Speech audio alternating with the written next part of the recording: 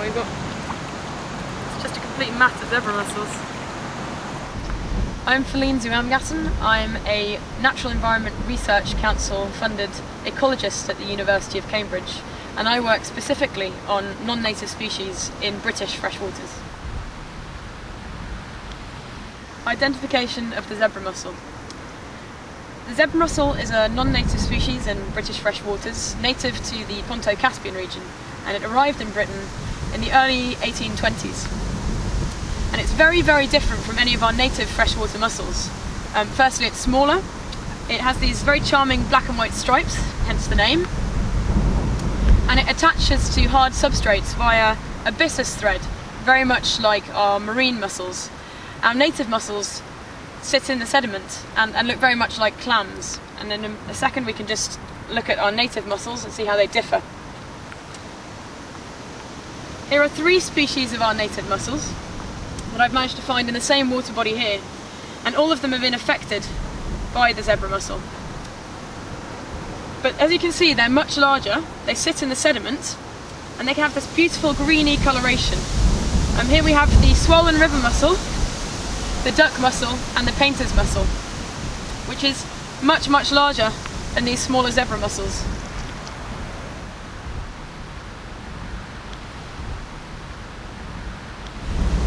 Ecological impacts of the zebra mussel.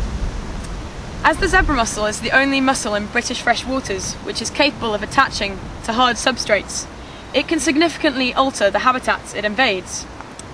It also reaches incredibly high densities, much higher than our native bivalves, and so all the effects that bivalves have on the ecosystem are magnified when zebra mussels invade.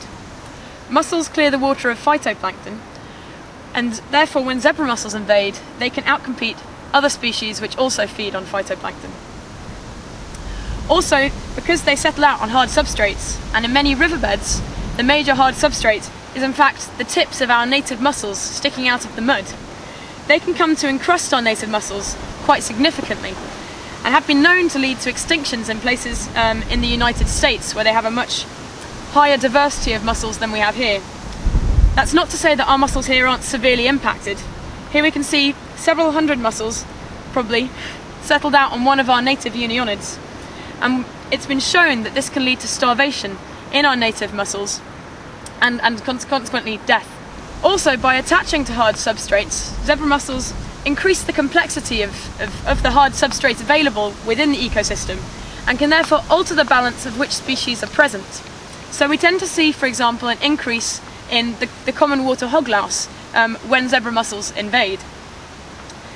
This can happen even if there isn't hard substrate available, if zebra mussel densities reach high enough, because they can just attach to one another and form drusses, clumps like this, or mussel reefs over soft sediment, thus completely altering the habitat that it invades.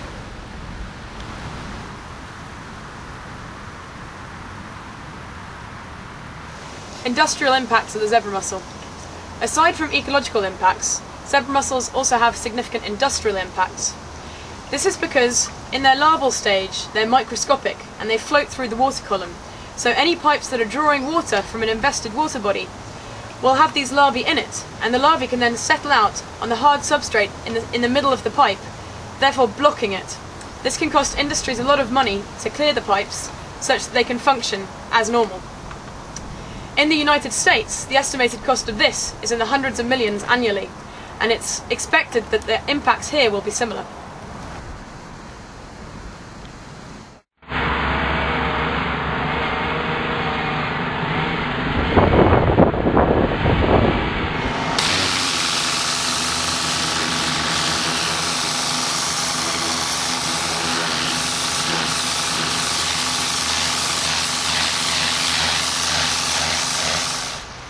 Control of the zebra mussel. Currently, zebra mussels are controlled industrially using several different methods, although the favoured one is high dose of chlorine for an extended period of time. This is because zebra mussels can close up once they taste a poison in the water and can remain closed for up to 2 weeks. Therefore, continuous dosing is required, and this can have quite significant ecological impacts. However, new technologies are being researched which have the potential to be used both within industry and potentially even in the open water. One of these technologies is the biobullet, which is being developed by David Aldridge at the University of Cambridge. And this involves encapsulating a toxin in a kind of tasty coating such that the mussels don't realise that they're taking in a toxin. And the coating then breaks down within the gut of the animal, thus killing it directly. This could potentially be used in the open environment if the particle size could be honed such that only zebra mussels were capable of ingesting it.